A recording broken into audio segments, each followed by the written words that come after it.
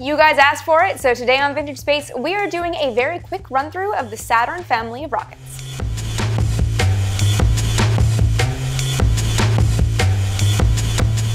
The Saturn rocket has its roots in the V2. The ultra-short, simplified version of the story is that Wernher von Braun was among 110 German engineers brought into the United States under Operation Overcast and Project Paperclip in the 1940s at the end of the Second World War.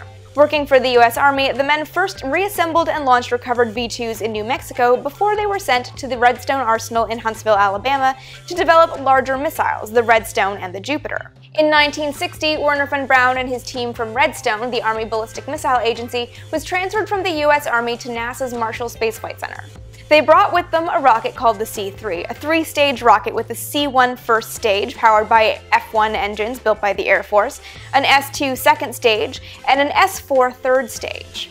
By the fall of 1961, von Braun had developed the next rocket in the family, the C-4, which featured an uprated S-4B upper stage.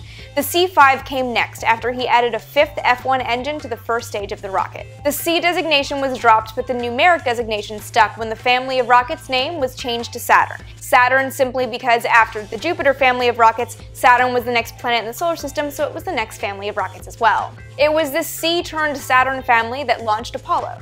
The Saturn I was NASA's first heavy-lift vehicle designed to put payloads into low Earth orbit. Saturn I's were two-stage rockets with an S-1 first stage and an S-4 upper stage. They were used to launch test versions and boilerplate models of the Apollo spacecraft. The Saturn 1B was another two-stage rocket, but this one replaced the S-4 upper stage with the more powerful S-4B. This rocket was big enough to get the Apollo Command Service Module into orbit, but not the Command Service Module and lunar modules together. These rockets launched unmanned tests of Apollo spacecraft and also launched Apollo 7 on the program's first manned mission, and the Apollo half of the Apollo-Soyuz test project and all three manned Skylab missions. Finally, we have the iconic Saturn V, everyone's favorite. The Saturn V was a three-stage rocket that used an uprated S-1C first stage, an S-2 second stage, and the same S-4B third stage that the Saturn 1Bs had used. This was the rocket powerful enough to launch the whole Apollo spacecraft, the command service and lunar modules, into Earth orbit so the S-4B stage could fire a second time and launch the whole spacecraft all the way to the moon.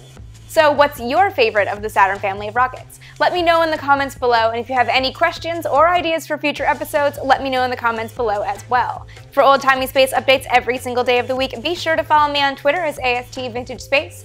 And with new episodes going up every Tuesday and Friday, be sure to subscribe right here so you never miss an episode.